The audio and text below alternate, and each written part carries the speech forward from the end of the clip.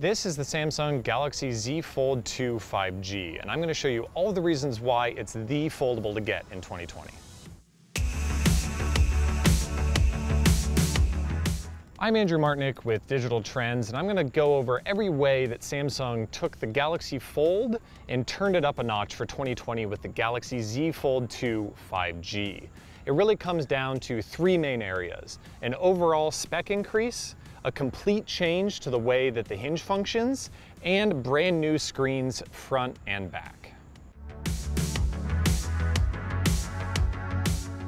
The big upgrade for the Galaxy Z Fold 2 is on the inside, the specs and features that you can't see, where Samsung is really justifying this high price with all of the specs from the Galaxy S20 and Note 20 Ultra. So that means you're getting a Snapdragon 865, you're getting 12 gigabytes of RAM, and you're getting this triple camera that'll be very familiar to anybody that's seen a modern Samsung phone. Has a standard camera, an ultra-wide camera, and a 2x zoom camera. So you're really getting the top-of-the-line camera experience out of any phone, foldable or otherwise, in this foldable form factor, which is fantastic to see. You also get the rest of Samsung's core Galaxy features in terms of fast wireless charging, reverse wireless charging for smartwatches and other accessories, and fast wired charging through USB-C, and you're getting regular stereo speakers out of the top and bottom. So when you hold it in landscape, you get a much more immersive experience to meet that big screen.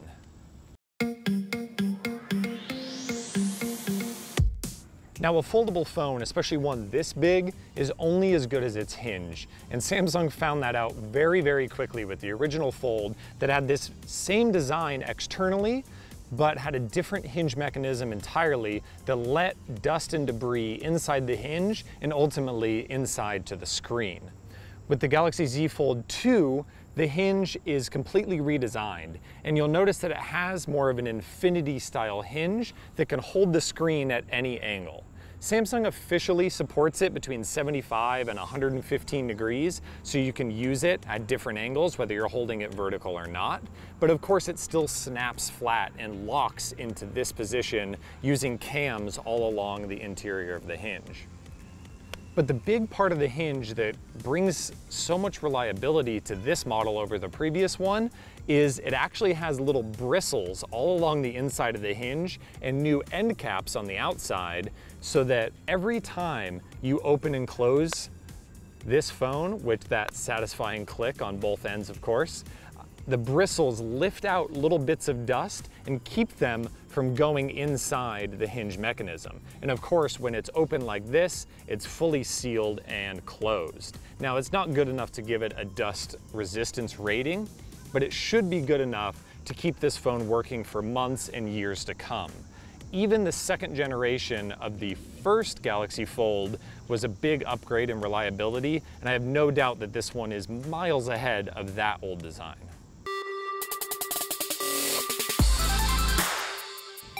The biggest change to the experience of using the Galaxy Z Fold 2 are the displays. Of course, there are two displays. The cover display on the outside is now usable. The first one really was just for show. It was so small you could barely interact with it, but this is a 6.2-inch display with obviously much smaller bezels. So even when this thing is folded over and it's like 17 millimeters thick and it weighs 280 grams, it's still very usable as a regular phone in one hand. There's plenty of room to swipe around, use your widgets and apps. You can scroll through feeds, send messages, even if the keyboard is a little cramped. But you're not going to use it that way all that often. The big appeal of the Fold is, of course, the interior display, and this one is dramatically improved as well. It's 7.6 inches diagonally, and the bezels are also shrunk here, about 25%, and the panel itself is improved as well. It has a 120 Hz refresh rate all the way across the panel, and it adjusts to whatever content is on the screen to give you the most optimal, smoothed out experience. It really looks fantastic, just like Samsung's other phones. You've also lost the notch in the corner, replaced just by a regular hole punch display. And this crease, yes, you do notice it on camera and in photos, people are gonna point it out, but when you're using the phone, it really starts to fade away mentally, especially when you're using two different apps side by side. They align right on the crease.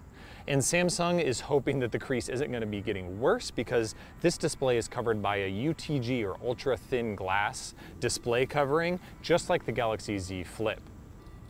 Now I'm sure you're thinking, with two screens, one a massive folding screen on the inside and all these extra specs and features, the battery life is taking a hit.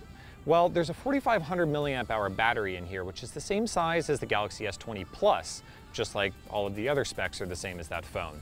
Now, my experience with that phone is that even with a 120 Hz display, you could still get a full day of battery life out of it, and I expect the same out of the Galaxy Z Fold2. Now, the original Galaxy Fold didn't have that great a battery life, but it also had a less efficient processor inside. So with all of the improvements Samsung's made here, you can expect really good battery life, but our full assessment will have to wait for our complete review. So that's everything you need to know about the Galaxy Z Fold2 5G, Samsung's best foldable phone yet, and arguably the best foldable phone you can get, even with a suggested price of $2,000. Be sure to stick with Digital Trends for more news and a full review of the Galaxy Z Flip 2 5G, and of course all of the coverage that you expect from every tech category.